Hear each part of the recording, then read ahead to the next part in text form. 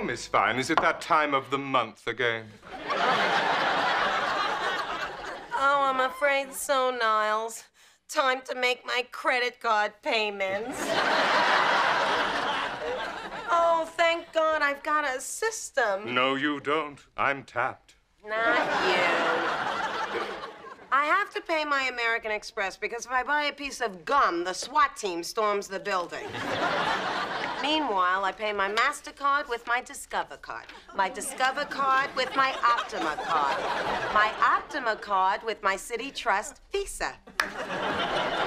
But doesn't that leave a very high balance on your Visa? Exactly. And that's why they give me an espresso machine, which I sell to pay off my American Express. Thank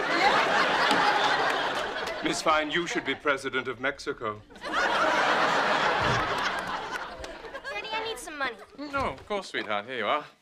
Oh, boy, you're lucky. My father was never so generous with me. Unless he was asleep and his pants were hanging on the back of a chair. Fran, it's only $50. Only $50? Do you know how many kids Sally Struthers could feed for $50?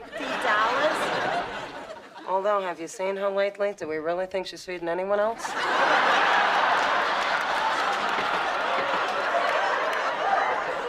No, Margaret, Miss Fine does have a valid point. I gave you $50 just yesterday. Now, what did you do with it?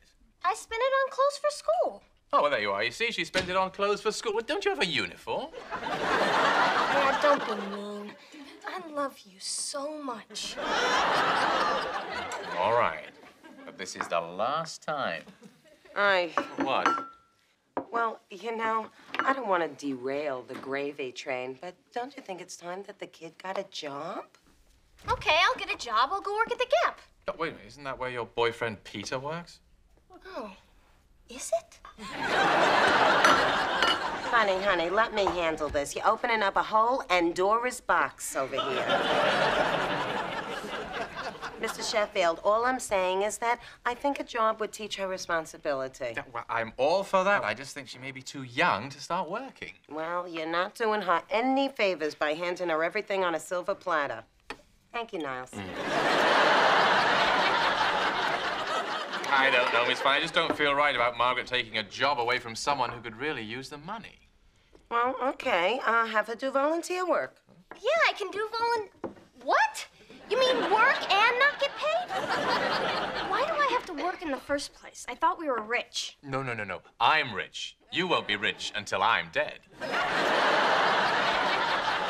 Don't go there, Mr. Sheffield. I have a feeling Mr. Menendez used that logic on Lyle and Eric.